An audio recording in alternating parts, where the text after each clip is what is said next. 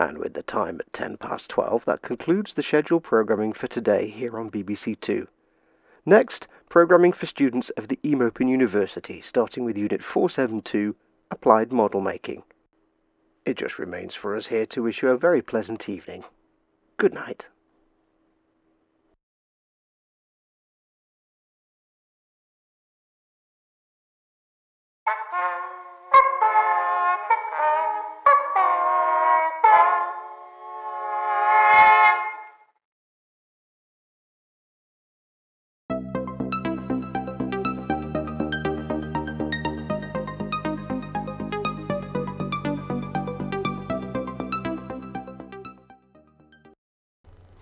This week's lesson will be presented by Professor Tedward McSkipperton.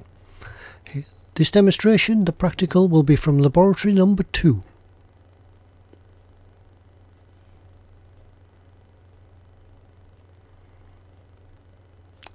Laboratory Number 2.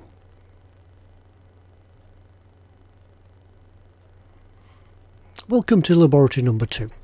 This week we will show you how to use chipping fluid, heavy chipping from AK Interactive. For the purposes of today's demonstration, we'll be using a box we have prepared earlier.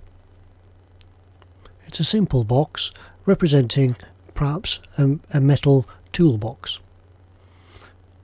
We've prepared it using two colours, eMig red-brown base,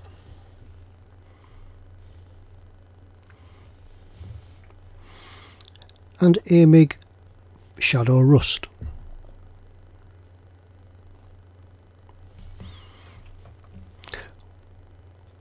It will become obvious later why we've painted this in the two colours.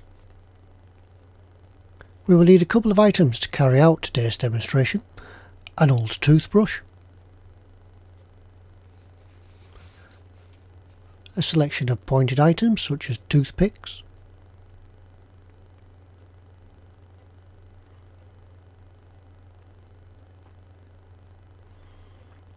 some old toothbrushes, short and stubby, and we may also need the use of a sharp craft knife.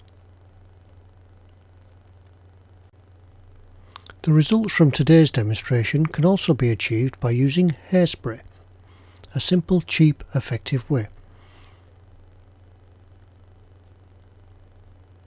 However, by using AK chipping fluid, this will give us a more consistent result. So we will now turn our attention to our pre-made box and prepare it for chipping. The best way to apply chipping fluid is via the airbrush. Taking the top from the bottle,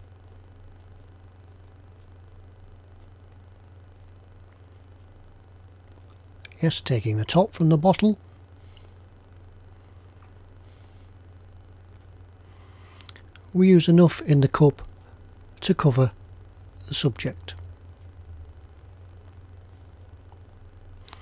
Bringing our test piece back in, we now apply 2 coats.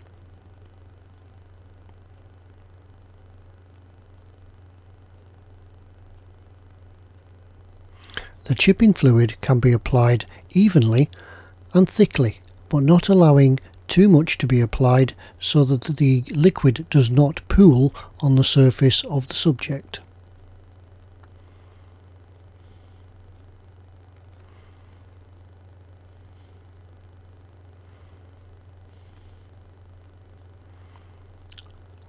Once fully covered, the item can be left to dry,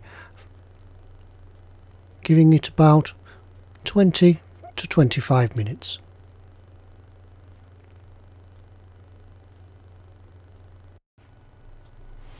After giving the first coat time to dry, a second coat can then be applied in the same manner. Once again using the airbrush to apply an even coat to the surface of the subject, again allowing it not to pool or run off. For those students who are studying this in their syllabus, notes relating to the chemical composition, pH values and much more in-depth evaluation of the product will find it explained in further depth within their course notes.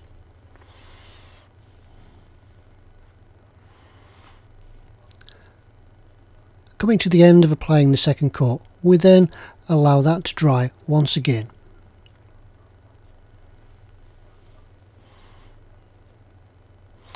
The application of forced heat to the item will allow it to dry in a shorter space of time.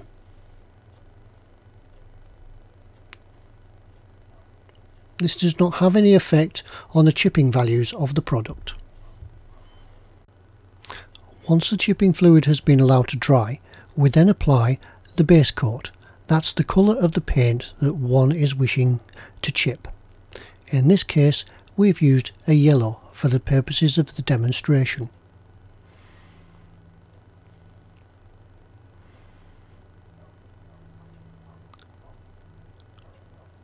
Rather than use a thick paint coat, the paint is thinned slightly using an appropriate thinner or water. In this case, we've used a Vallejo sand yellow and covered the box completely. That is then allowed to dry.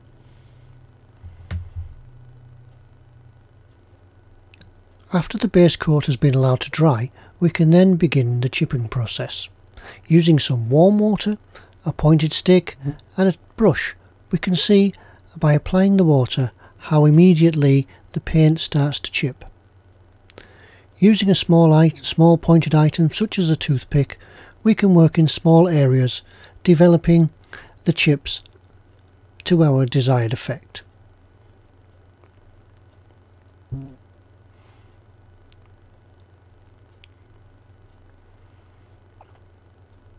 Starting small and building the chips bit by bit.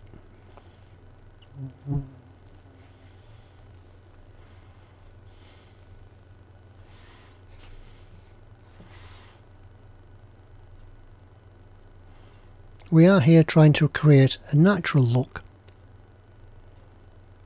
as though the box has been naturally chipped. Using a larger item, such as a paintbrush, we can apply the water and obtain a larger style of chip.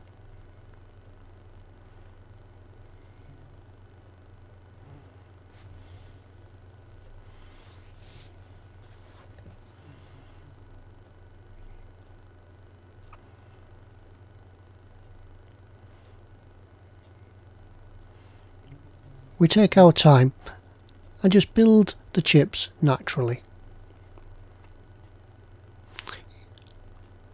As we can see, using a larger brush again, such as the toothbrush, the chipping fluid gives us the effect of larger chips and scuffs.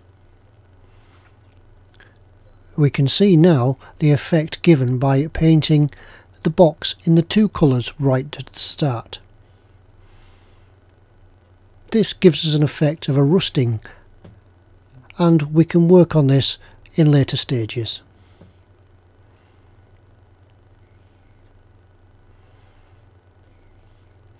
By using the edge of the cocktail stick, we can apply scratches and scrapes to the surface of the box.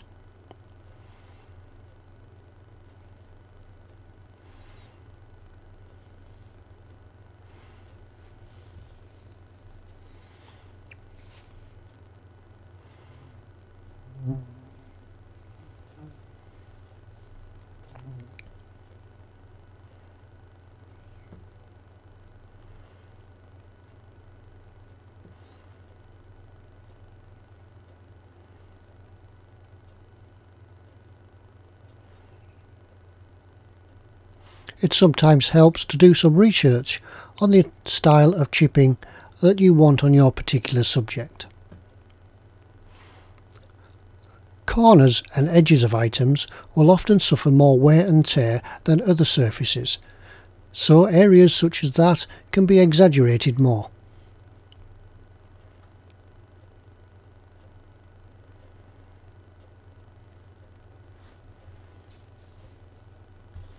As we move around the surface, we apply more water. That reactivates the chipping fluid, allowing more paint to be taken off.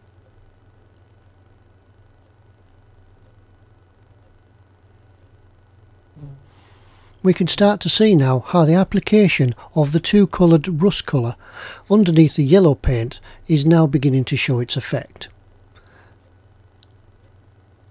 This will be further worked on in further modules as we progress.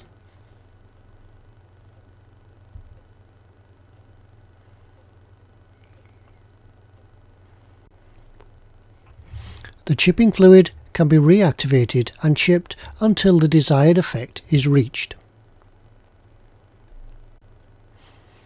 That concludes Module 1, Chipping Effects using Chipping Fluids, using AK Interactive Heavy Chipping Fluid. Students are now reminded that their assignments are now due on this subject, and they should reach their tutor no later than the 2nd of the month. Until next time, until Module 2, when we will continue our look at weathering. Goodbye.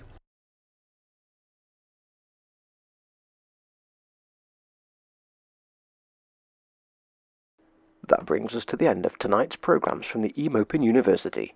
The next scheduled module in this course will be listed in your course notes. Further information can be obtained by sending a stamped, self-addressed envelope to the eMopen University Department, BBC Television Centre, Wood Lane, London, W12 8QT, or calling 01811 8055. This has been an eMopen University production sponsored by emodels.co.uk. emodels.co.uk, your one-stop shop for all your model making needs. Once again, thank you for joining us this evening, and please don't forget to switch off your set. Good night.